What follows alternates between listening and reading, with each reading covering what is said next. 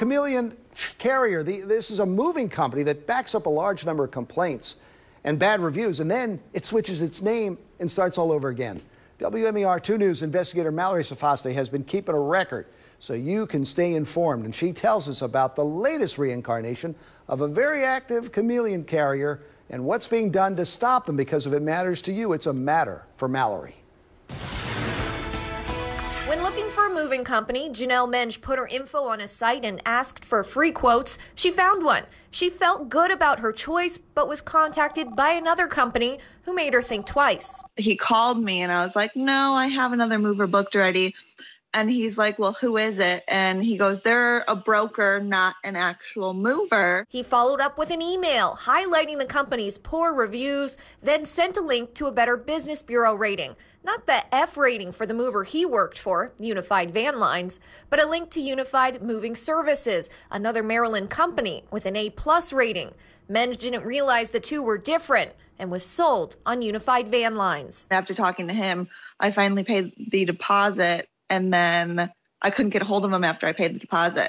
So that's when I did the Google search, and then your news article came up. Last month, we met with the general manager of Unified Moving Services, who said this imposter is hurting his business.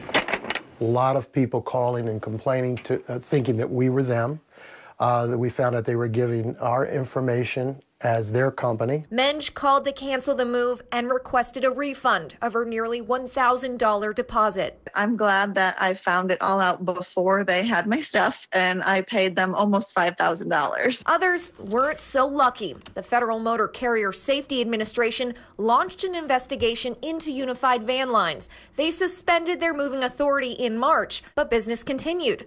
So they set a date, demanded to inspect records, and said they would be at their Baltimore warehouse in May. But nobody answered. Can you just tell us what happens next, or that you at least came here and... I'm sorry, I have to direct all the comments to our headquarters. The investigators left after 15 minutes, their hands as empty as the inside of the office. The next day, WMER 2 News was sent video of operations resuming at that very same location. Finally, a break in Springfield, Missouri. The Christian County Sheriff's Office raided a warehouse reportedly used by Unified Van Lines. 2 arrests were made, but no charges have been filed. The Sheriff's Office is working alongside the FBI and trying to get a U.S. attorney to take notice. In the meantime, the man linked to Unified Van Lines, Presidential Moving, Public Moving Services, and a dozen other companies has landed with a new mover, Flagship Van Lines. Since that happened to us, I would not trust anybody else. I don't care if it's United Van Lines, anybody, I don't care. We hired U-Haul and we're just going to do it ourselves. The American Moving and Storage Association says companies like this one hurt the legitimate professional moving industry, and they're urging the FMCSA to do everything they can to help these consumers.